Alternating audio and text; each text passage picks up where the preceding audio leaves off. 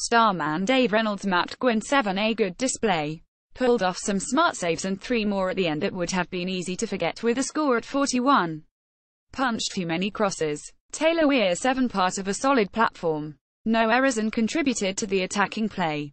Quietly impressive. Jamie Smith 7 played like he had never been away, slotted seamlessly back in and provided impetus on the ball. Jordan Stoddart 7, no big problems but almost got caught when turned by the nippy Alex Perry in the first half. Forceful and brings a much-needed resolute edge. George Forsyth 8, prepared to play anywhere and seldom looks out of place. A well-taken goal with the only concern his slip towards the end.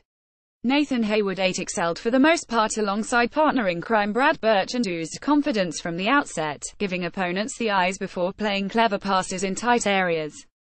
James Baldwin 7, his biggest role was working his fullback while City got settled. Drew a foul from Sam Beasley and helped get to his side on the front foot. Brad Birch 8, not the performance of someone who wants to leave. Determined with controlled aggression. Precisely what City needed. Let's hope they don't have to do without him. Lee Hughes 7, 2 goals but could have had so many more. To his credit, he kept getting in there to miss them and got Worcester going after a solid but unspectacular start. Starman Dave Reynolds 8, creative, clever and tireless. Some cracking approach play and unfortunate not to net himself. Proved he is not just a poacher. Alex Tomkinson 6, unusually quiet but still had his moments and was a fraction away from scoring.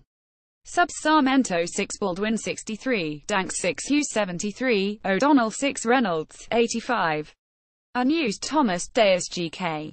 Swifts Richards 5, Kane 7, Beasley 6, Newman 5, Jim Hansen, HT 6, Hurrell 5, Priest 5, Sweeney 7, Parson Smith 5, Joe Hansen, HT 5, Lloyd 6, Hudson 81, 6, Perry 6, McPherson 6. Unused subs Higginson, Palmer GK. Attendance 387. Referee Tom Wainman 6. Match rating 45.